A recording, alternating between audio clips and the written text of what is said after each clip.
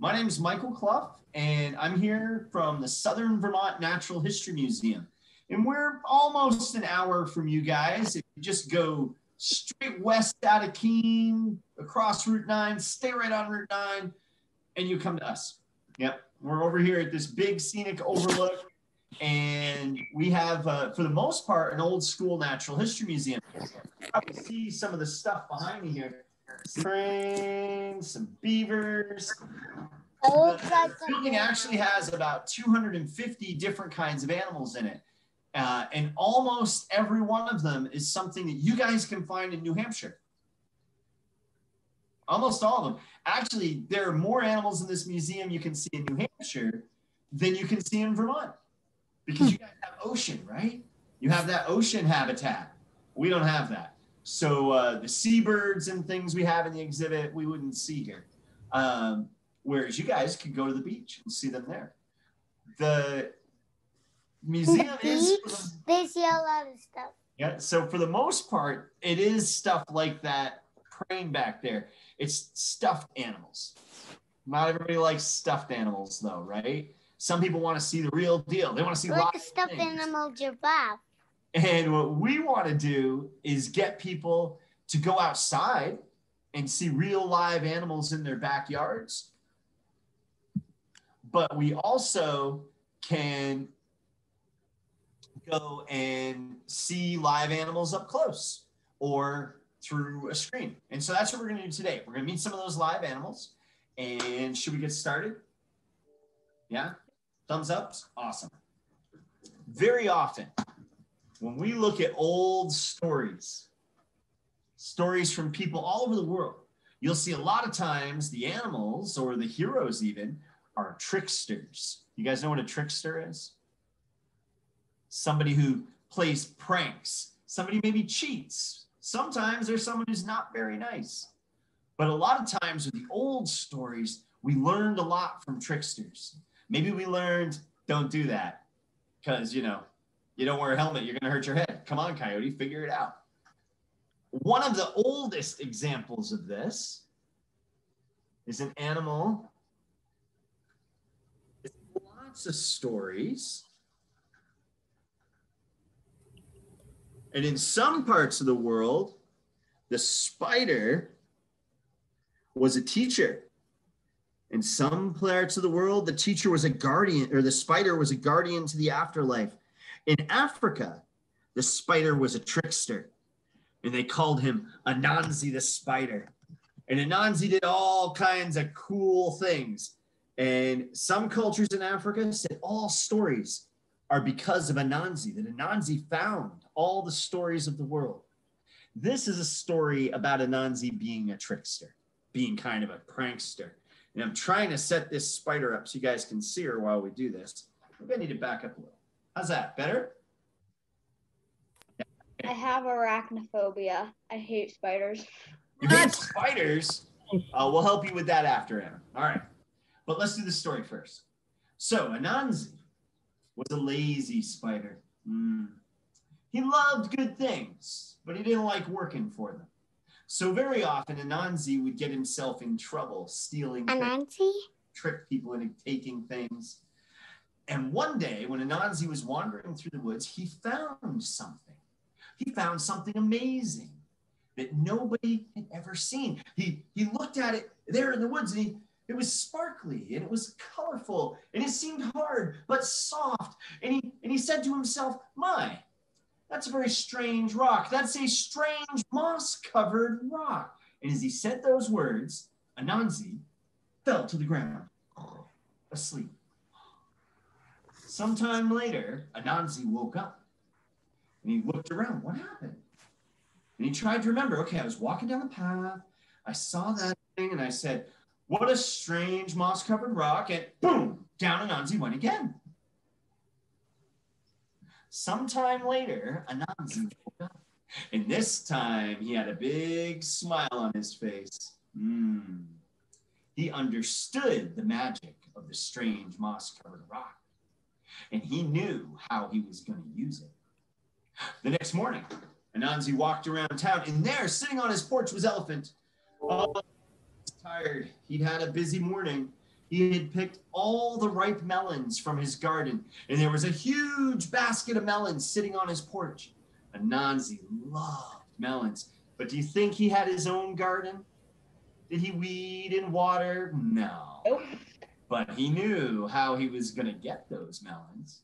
He walked up to Elephant. He said, "Hey, Elephant, how you doing? Boy, what a beautiful day. But it's getting kind of hot, don't you think? Wouldn't it be nice to go for a walk in the woods?" And Elephant thought about it for a moment, and he said, "Well, Anansi, how nice of you to invite me to the forest. I would love to go for a walk with you."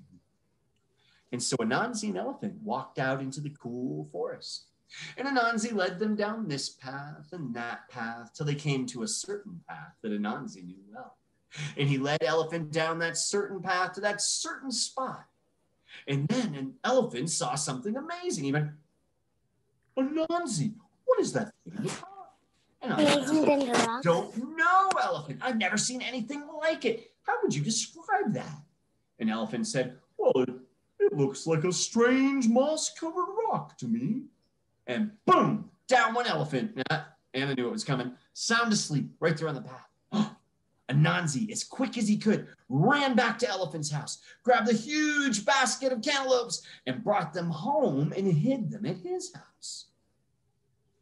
Sometime later, Elephant woke up, all alone, very confused, and he went home. The next day, Anansi was out again, and today, Zebra had harvested her bananas. Oh, Anansi loved bananas, and he walked up to Zebra's house and he said, "Hey, Zebra, how are you doing today? It's gonna be a hot one, don't you think? I was just gonna go for a walk in the woods. You wanna come with me?"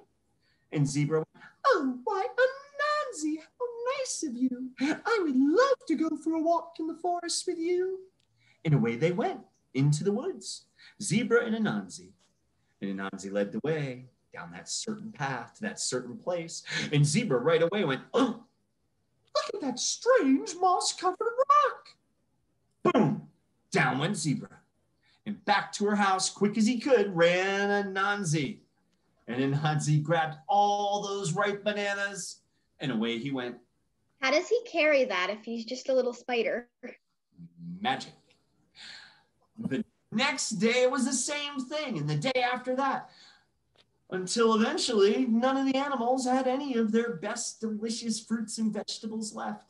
Anansi was very pleased with himself. He'd gotten away with it. Almost. Because the whole time, someone had been watching. Little bush deer who hides in the forest had seen what Anansi was up to, and she had a plan of her own. She went deep into the forest, and she gathered the ripest, most beautiful mangoes she could find. And she piled them up on her porch in town, and she waited. Mangoes and mangoes. The next morning, here comes Anansi. He saw those bright, delicious mangoes. Have you guys ever had mangoes? Yes. I did, but I don't like them. I like them. They're so sweet. Exactly. Anansi saw those. Oh, little bush deer. How would you like to go for a walk in the woods with me today? It would be wonderful for us to go for a walk, don't you think? And little bush deer said, "Oh, Anansi, thank you so much. I would love to go for a walk with you." And into the woods they went. Anansi led the way through the forest paths to that certain path, right straight to that certain place. And he said, "Oh, little bush deer, look at that. What in the world do you think that is?" And little bush deer went, "Oh, that is the most beautiful flower I've ever seen." And Anansi went, "No, not the flower. Right there in the middle of the trail. Don't you see it?" And little bush deer went, "Oh, yes, the leaves make a very interesting pattern of shadows. Oh, that's so lovely, isn't it?" "No," said Anansi, "right there. Don't you see it?" And little bush deer went, I'm sorry, Anansi. I don't know what you mean. What do you want me to say?" And Anansi went, "Right there, the strange moss-covered rock." down went Anansi. Quick as she could, little bush deer ran through the forest all the way back to town. She gathered all the animals up, and they went to Anansi's house. Sometime later, when he woke up, all of his stolen food was gone. Yeah. And Anansi couldn't play that trick anymore. Is this one of those groups where I'm going to have to tell sad stories? We've got a brutal, sad story we could tell you. Maybe, maybe not. Josh was like, yeah, man, make it sad. Okay, cool. So do you guys have any questions about the spider? Here, actually, let's turn her around so I don't have to keep doing that. I should tell you, this is a rose-hair tarantula. And I saw a couple of you message that you were a little nervous about spiders. And that's something, a lot of people get nervous about spiders. And this spider is way bigger than any spider we're going to see out in the woods here in the Northeast. This is a spider from South America. She's called a rose-hair tarantula. I don't know if you guys can see that kind of purple on her head there. That's what you're supposed to do. You guys see that? Yeah. Kind of, yeah. But And these guys live in the desert and in the forests, kind of dry forests of South America. They're a really neat spider. They're one of the most popular pet spiders, and which means there's a lot of unwanted pet spiders that are rose-hair tarantulas. And that's what she is. Someone had her as a pet, and then they decided, you know what? This is a boring thing to have. I don't want a big spider. And they gave her to a nature center in northern Vermont, and then they got sick of her, and they sent her down to us. Do you have a question, Joshua? I missed it. I saw the chat, but I didn't read it. No? Can I open it? Judgment says she doesn't like spiders either.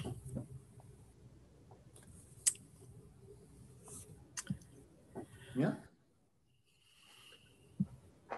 Well, luckily for us, now sometimes people, actually, you guys tell me, why do we get worried about spiders? What makes them scary? Anna? I don't know. There's like so many legs in the eyes. Too many legs? And they can be telling me that she's a little creeped out because you don't have enough legs. And they can be poisonous. They can, Sometimes yeah. they could, but not and I think, do you mean everyone. venomous, Joshua? Because that's a different, right? It's all about who.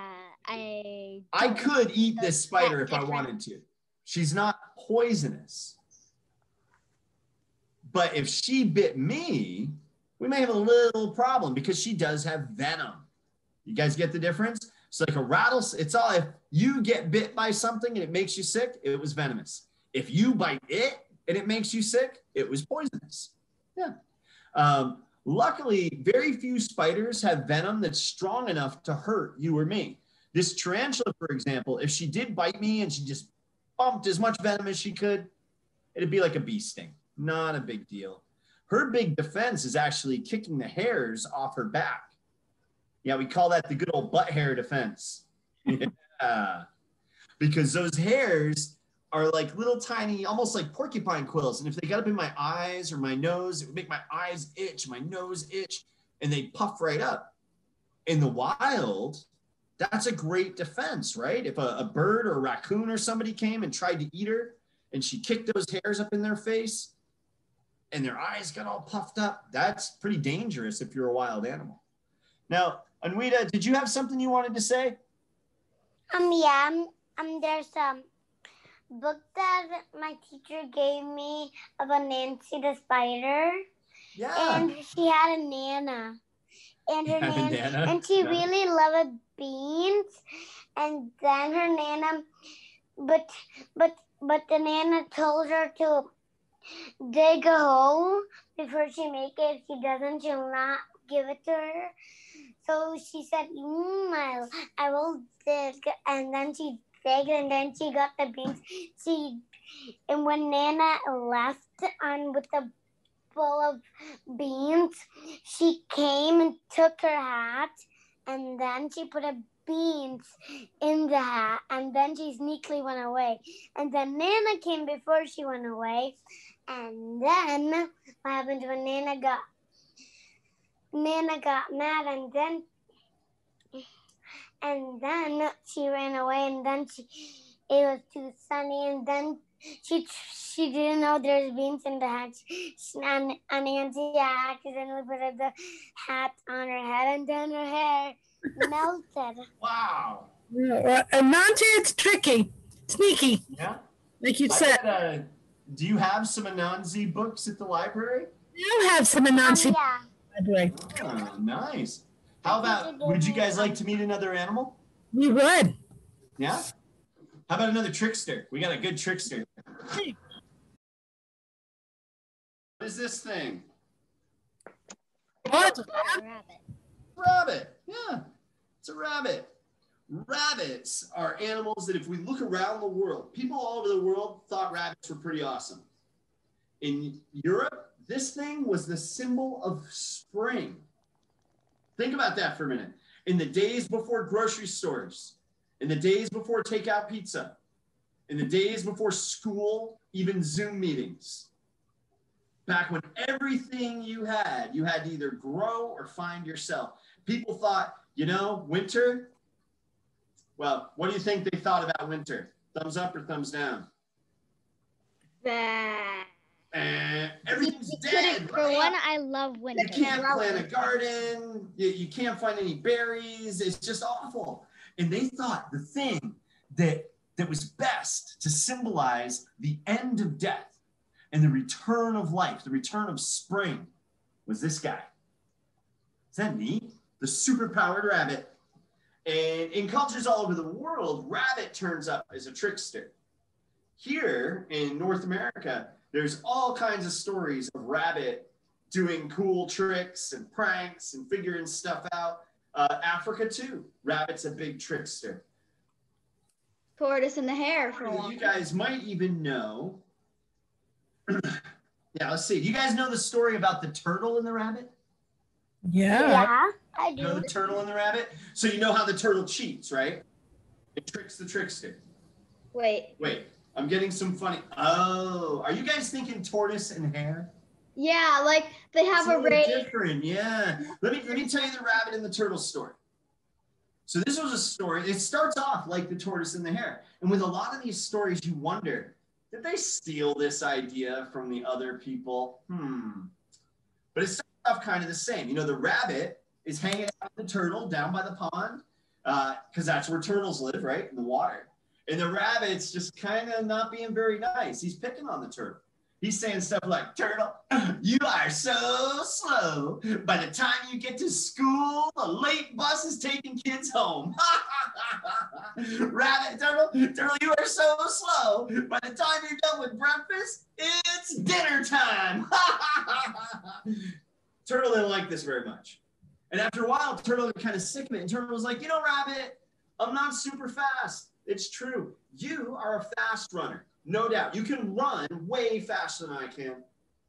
But Rabbit, I am an awesome swimmer. And I can swim faster than you do. As a matter of fact, I can swim around this lake faster than you can run around it. Rabbit was like, what?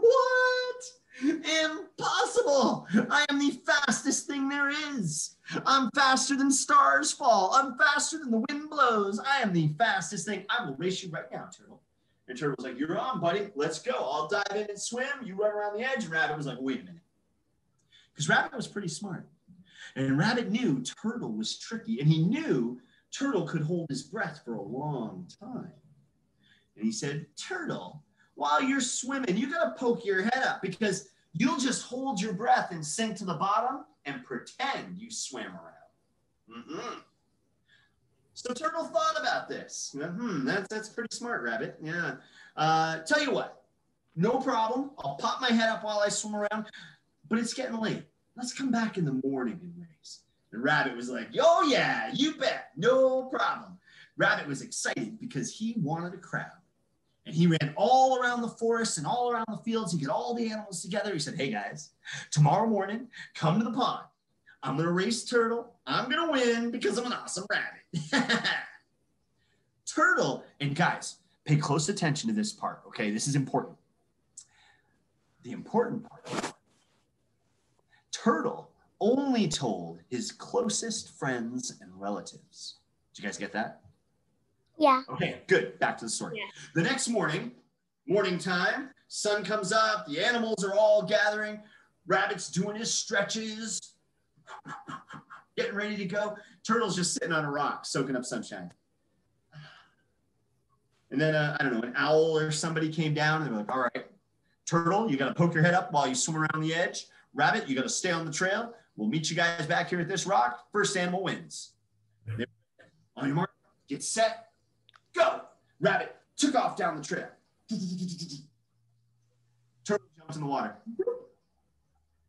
Rabbit was fast. And he went trucking down that trail. He's like, all right, where's Rabbit? Where's Turtle? Where's Turtle? And he looks out at the water. And just ahead of him, what does he see come up out of the water but a turtle head? Turtle's head. How did he get ahead of me? Rabbit couldn't believe it. The turtle was ahead of him. So he starts running even faster.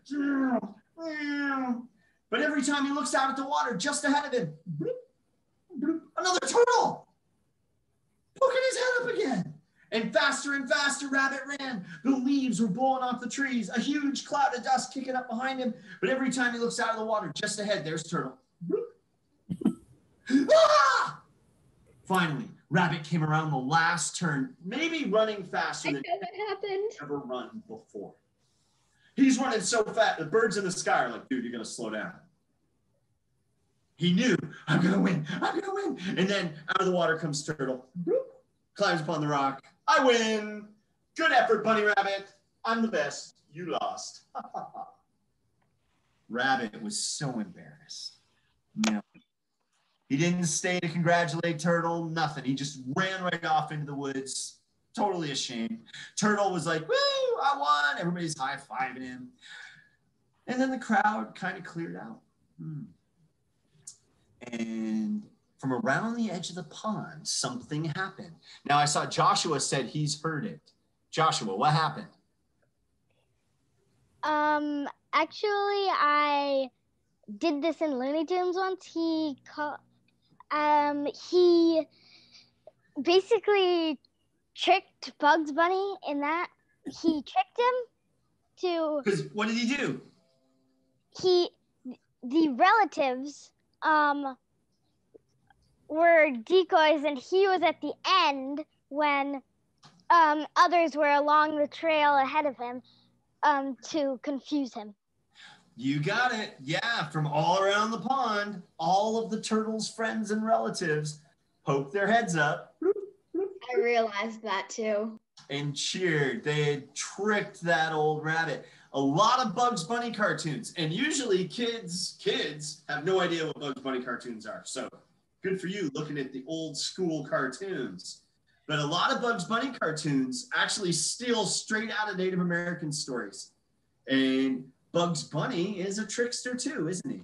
Just like the Native American rabbit was, or the African rabbit, or the Australian rabbit even. Well, no, actually, Australian rabbit's a totally different story. Don't know what I'm talking about there. So, do you guys have rabbit questions? And then maybe we'll meet somebody else. What do you think? Does he have a name? Does he have a name? Yeah, this is Elmer. Yeah, Elmer the rabbit. He doesn't know it, though. You can call him something else if you want.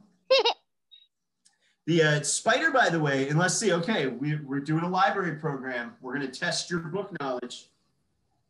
And Hannah looks like, no, not a test. Actually, no, you're like, no, it's like, yeah, let's go. So the spider is named Lavender Brown.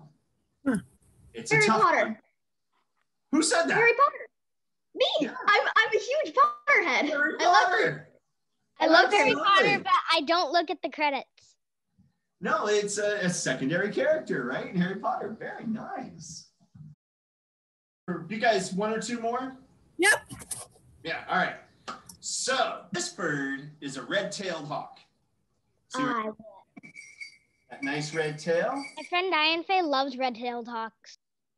Yeah, cool. Yeah, red-tailed hawks are an awesome hawk. And this is a bird that you guys, if you have never seen a red-tailed hawk, I know something about your car. I know you have screens in your car.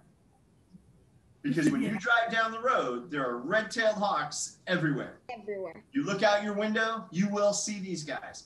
Any place there's open space, you might see a red-tailed hawk. Yes. The way to spot them is that bright chest and the dark spots on their belly. That's really the better way to recognize them, because you don't get to see that red tail all that much. Right. Now, some of you might have noticed something weird about this one. Can you guys hear that? It's a bell, so if he flies away, you know it's him. How do you know that, Anna? It's just a guess. I've been to Vin's Yeah. in 3rd grade, and they all had little like noisemakers around their ankles. Yeah, perfect. Good, good. Yeah, and that's actually true. This bird, even though, just like Vin's, our live birds of prey are, well, most of the Vin's birds are handicapped like our birds. So Bill here was hit by a car and it broke his wrist. So he has a hard time flying up. You know what he does really good? Flies down, flies straight pretty good. So he wouldn't be able to survive out in the wild, but he can fly across a soccer field or around an auditorium or follow us down the trail out here outside the museum. So that bell is there. So if he flies off into the bushes when we're doing that, we don't freak out, right? We're like, we lost the hawk. But we hear that bell, we know he's right over there in the bushes. So I thought, because we had that bell, and I don't want to go too crazy with the Native American stories, we want to spread it out a little bit. There's a story about a falconry bird. That falconry is using a bird of prey to hunt, and those birds would have bells, just like he does, or would have bells. But there's 2 different versions, and I want you guys to pick the version for me, okay? There's one version that's about Genghis Khan. Genghis Khan, we'll get to who Genghis Khan is if you choose that one. It's a little longer, it's a little better, and it's a lot sadder. Then there's pretty much the exact same story, but instead of Genghis Khan, it's King George, before he was St. George, pre-dragon fighting days. That one's shorter. It's not as sad. It's probably not as good. What do you guys think? The Genghis dude. Genghis Khan, you want to be sad? Okay. Joshua, what do you think? Thumbs up for Genghis Khan? Thumbs up, thumbs down for Genghis Khan, or thumbs up, Josh? Maybe he didn't care. I'm going to call it a thumbs up. Okay. So we'll do the Genghis Khan version. Genghis Khan. Great. All right, awesome. So in case you guys don't know, Genghis Khan, and Anita, we can't see or hear you. I don't know if you know that. I do, but I don't know how to on it. Okay, no, okay. We can hear you. Yeah, we don't need to see you. It's okay. It's up to you. So long ago, let's see. Let me do the math. About over 800 years ago, there was this guy, Genghis Khan. And he's best known for being a warlord, of gathering huge armies together that rampaged over most of Asia, even into Europe. This guy, everybody was afraid of Genghis Khan. He did some things that are pretty bad, but he also invented the International Postal Service. Complicated guy. One thing, though, about Genghis Khan, which was true of most of the rulers of the time, really, was he loved flying hawks. And he had hundreds of them. He had hawks and falcons and eagles. Genghis Khan even flew owls, which was strange. And this is a time... There's a hawk owl. This story, right, like a hawk owl. This story is from a time when there wasn't a war going on. He wasn't fighting anybody. He was just kind of hanging out at home. And some people think that's because it was so hot. Is he nice? No. Oh, the hawk or Genghis Khan? Yeah. Is he nice? The hawk's not bad, yeah. So they think the reason Genghis Khan wasn't fighting was because of the heat. It was incredibly hot. It hadn't rained. The fields were turning to dust. It was too hot to put on armor and go fight. It was too hot to make your horses run around. Everybody was just sitting in the shade sipping cool drinks. This made Genghis Khan nuts.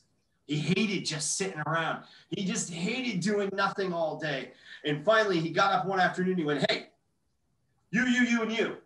Tomorrow, we're going hunting.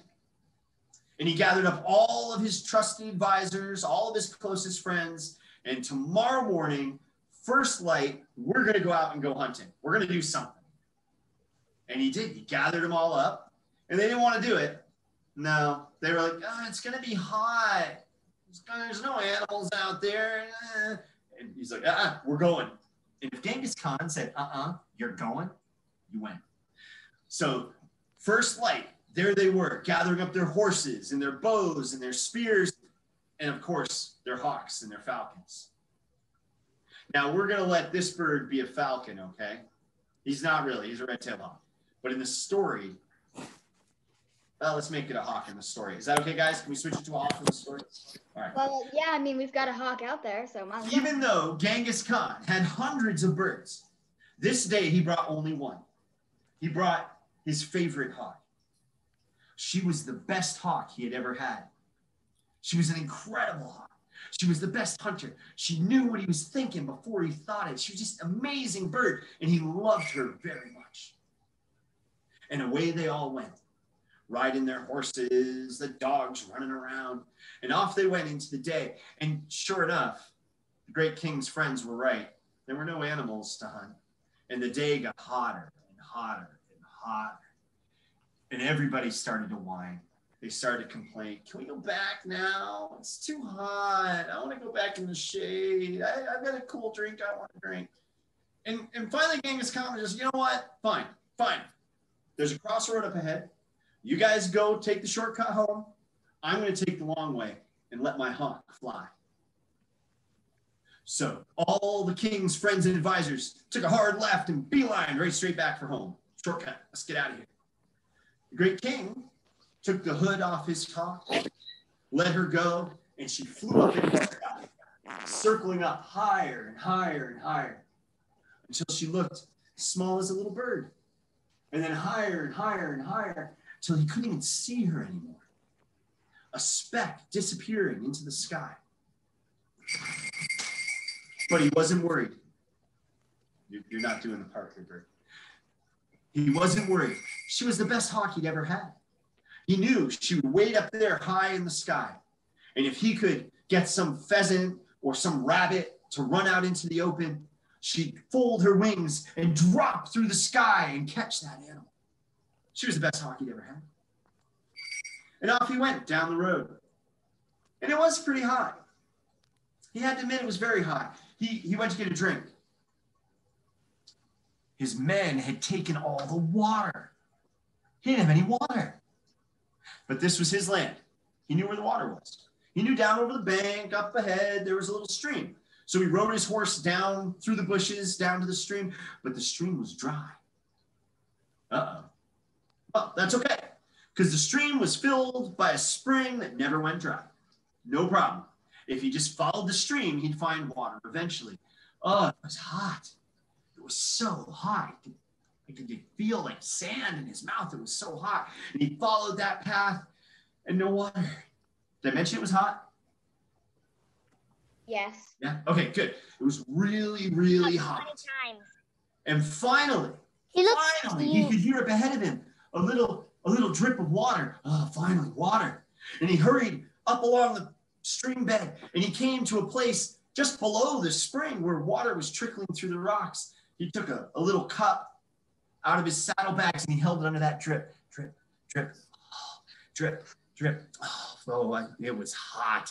Drip, and the water was like a quarter full, half full. Oh, he couldn't wait anymore. He's going to take a drink. And he lifted the cup to his lips. Suddenly, a rush of wind and wings, and the cup was knocked out of his hand. Who would dare strike a cup from the hand of Genghis Khan? He was so angry, he looked around. It was his hawk. She'd swooped down and knocked the cup out of his hand, and she was perched on a tree branch. What are you doing? He was so angry, he picked his cup back up again. Drip, drip. Oh, he was so thirsty. Drip, drip. Not even a quarter full yet. I'm just going to drink. And again, whoosh, the hawk rocketed through the air and knocked the cup out of his hand. The Genghis Khan was so mad, so angry. Why, you are a hawk. Ah. He picked his cup up again. Drip, drip, drip. Oh, so thirsty. Drip, drip. Gonna take a sip. Time. The hawk shot through the air, knocked the cup from his hand, and this time Genghis Khan in a rage went to his saddlebags. He got a bow, knocked an arrow, and he killed the hawk. Killed a hawk? A hawk? Genghis Khan. Why didn't he just give it some water? Looked at the bird and the hawk is very cute. Picked up the cup. Drip, drip. The hawk is very cute. Quarter full, half full, 3/4 full.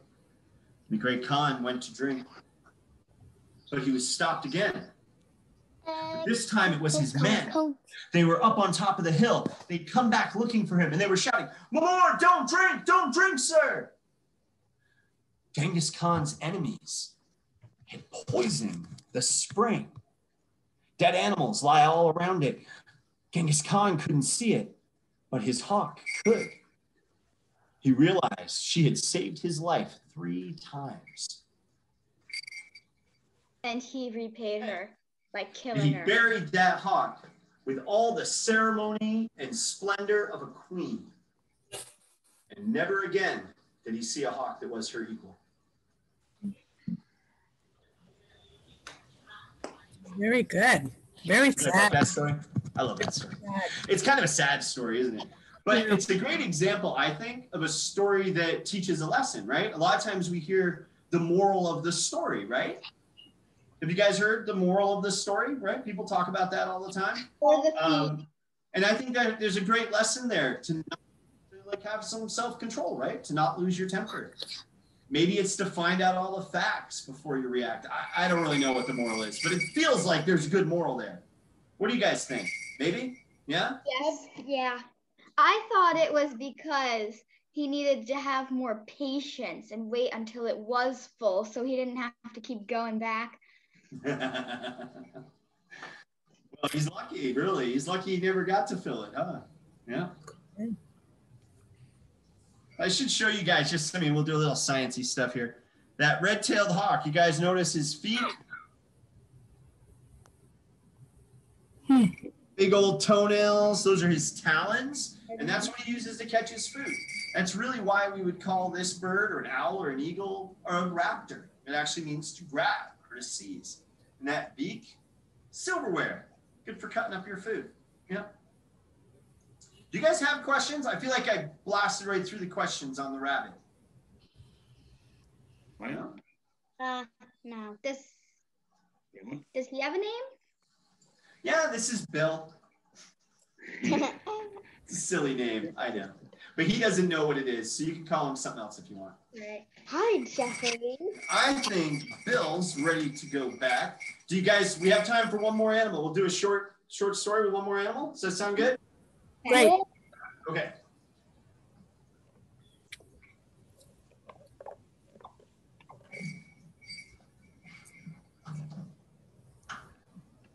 He's right there. He's been here the whole time, and you guys haven't noticed him. Dry a little. Ooh. You guys know what this is? He's a turtle. Here's a good hint. A turtle. Yeah, I didn't even know what kind of turtle he is. No. Big one? A big one, right? This is a snapping turtle. It's hard to recognize them with their mouths closed. Usually when we see these guys, if they're out of the water, they're trying to bite you. But the reason for that is this belly. You guys see that big soft belly of his? Yes. A snapping turtle can't hide in its shell like other turtles do. Now, normally that's not a big deal. He has these great big webbed feet, super swimmer. He can hold his breath for like an hour, even in the middle of the summer. No problem for him in the water. He feels totally safe there. But he's out of the water. Things get scared. And the way they protect themselves is with that big mouth. and that strong jaw. A snapping turtle this size can bite about as hard as I can if I really bit as hard as I could. Now, I don't know if you guys have ever bit a pencil. Have you? I'm not going to say try it, but try it. Snapping turtle can do that, no problem.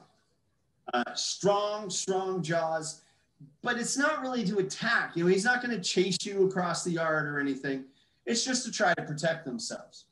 And snapping turtles are animals that have been on the world here in North America for 90 million years. It not only looks like a dinosaur, it used to live side by side with dinosaurs. Snapping turtles just like this one were in the world before the T-Rex was in the world. Isn't that nuts? And where are those T-Rexes now? And here's our snapping turtle. This guy's pretty neat. He's from Bennington, Vermont. Some kids found him when he was a little baby, and they kept him as a pet, which is against the law here. They didn't know it. And after a few years, they got sick of him, and he ended up with us. This guy now weighs almost 20 pounds, so he's about half grown. Yeah, he can grow to be about twice as big as he is now. And living in captivity with us, he's going to eat a lot more than he would in the wild. So he might even get bigger than that. Wild snapping turtles would get twice his size. Now, right now, if you went out to the pond, it would be hard to find a snapping turtle. Well, maybe not today, but when the weather gets cold, these guys are cold-blooded. So that means they can't make their own body heat. For them, when the temperatures get to freezing, you know what happens to a cold-blooded animal? They freeze. And freezing is super bad for you. Don't do it. What a snapping turtle will do to keep from freezing solid is they'll go down to the bottom of the pond because the water there won't freeze. It'll stay about 35 degrees. And he can sit in the bottom of that pond at about 35 degrees all winter long. There's a lot that goes into that. We're going to hold off on it. Maybe we'll come back to the end. This story is actually a Native American story from this part of the country that is about a snapping turtle. And that snapping turtle was the king of his pond. He was the master of his pond. Everybody knew snapping turtle was the boss. And one winter, he went to sleep with that happy thought in his mind. I am the boss of my pond. And he stayed there. And for months and months, he slept and dreamed of how great it was to be the king. And then spring came. And the water started to warm up, and snapping turtle woke up, and he thought, well, I guess it's time to go survey my domain. And he started to swim up. And he started to swim up.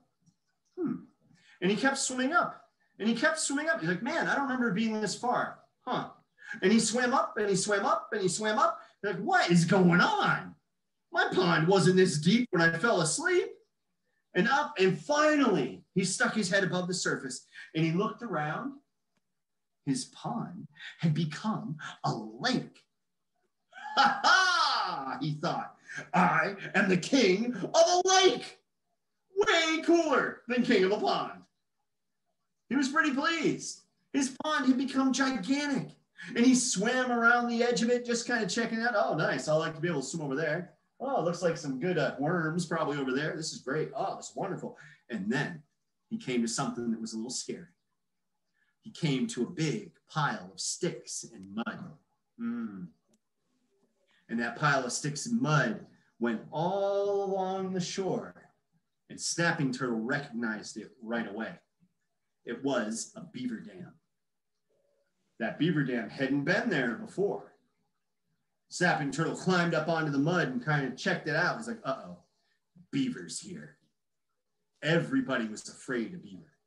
Beaver was grouchy, Beaver was grumpy, and Beaver had huge, sharp, yellow teeth that he could bite with, just like Anna. No sooner had snapping turtle realized, uh-oh, Beaver's here, than who should come out of the water? Beaver. And Beaver took one look at snapping turtle and said, hey, what are you doing in my pond? Get out of here. Snapping Turtle went, it's my pond, Beaver. And Beaver, no. This is my pond. I built the dam. I built the lodge. You got to get out of here, Turtle. There's no room for you in my pond. Now, Snapping Turtle was tough, but he was afraid of Beaver's big orange teeth. He was afraid if they got in a fight, they'd lose. So as Beaver got all up in his face, Snapping Turtle smiled and went, look, Beaver, I could fight you for it. I could beat you up easy, but that wouldn't seem fair. You've done a lot of work here. I want to give you a chance. I'm going to race you across the pond.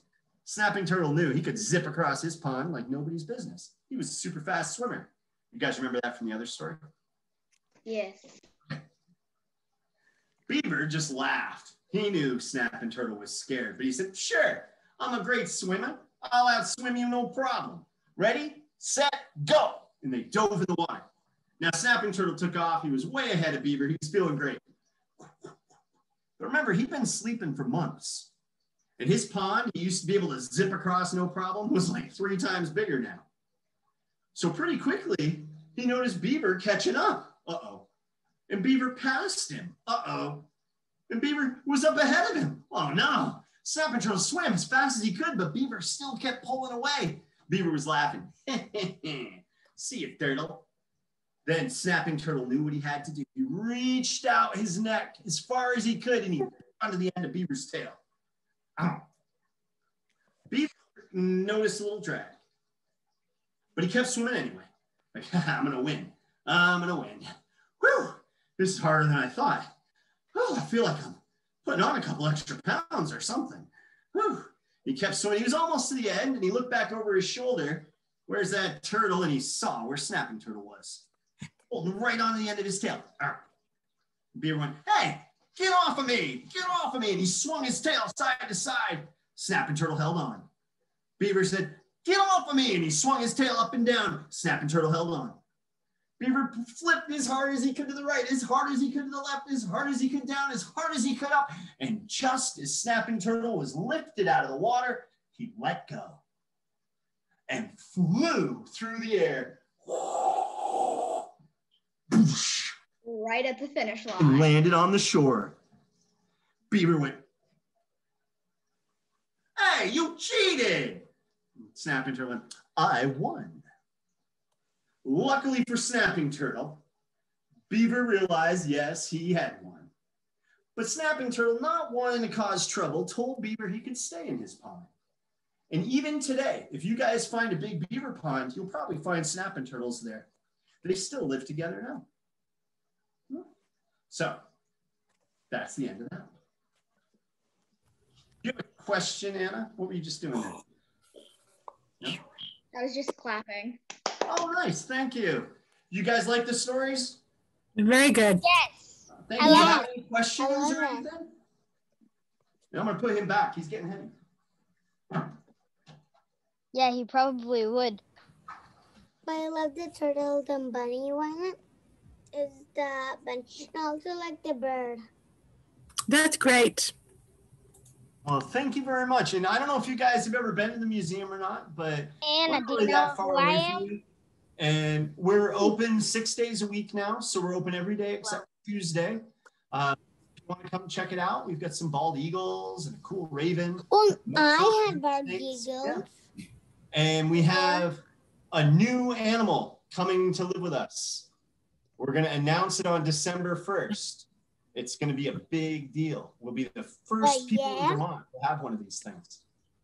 Oh, that's December 1st, huh? Well, that's when we're announcing it. Yeah. Great. Right. It's from Vermont. It's a Vermont animal. Oh, yeah, absolutely. Great. Yeah. All right.